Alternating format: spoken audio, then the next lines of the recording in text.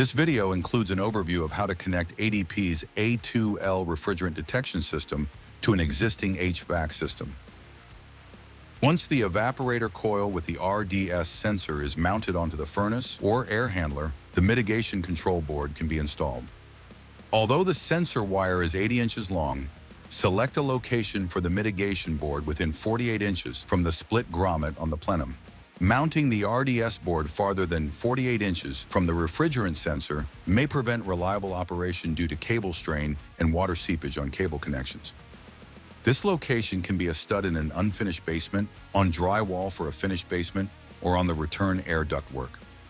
Ensure there is no strain on the sensor cable when locating the mitigation board, and maintain a drip loop inside the coil to ensure all condensate is drawn into the drain pan and away from the sensor.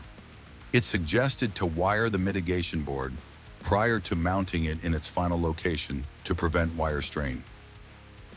To make this system operate as intended, the thermostat, furnace, and outdoor unit will need to be wired to the mitigation board.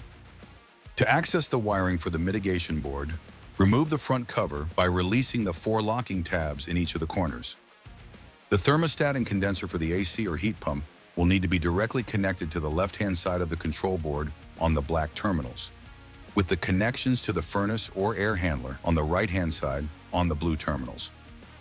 Locate the sensor wire and connect it to the sensor 1 location on the control board, ensuring the latch is locked and the connection is secure. Once all appliances are wired to the mitigation board, connect the blue terminals to the furnace or air handler and install the mitigation board in an appropriate area. Each dip switch corresponds to a sensor position. The default factory switch positions are set to off. The RDS control software reads the off position as active. For use with a single sensor, sensor position 1 will need to be set in the off position, and sensor 2 will need to be set in the on position. Configurations with more than one sensor will require both dip switches to be in the off position. The mitigation board hosts a LED, which will provide a status on the system's operation. When the LED is flashing green, the RDS is initializing and no action is required. When the LED is a solid green, it indicates that the RDS is monitoring and no action is required. A test button is made available on the mitigation board to perform various functions on the system. Under normal operation, pressing the test button will trigger a leak detection response to verify all equipment is wired and operating correctly. Once the system is tested under heating and cooling and correct operation is confirmed, the test button can be pushed again to return the system back to normal operation.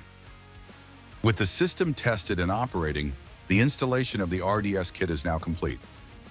Find this video helpful? Subscribe to the Wolf Steel technical page for more installation and troubleshooting videos.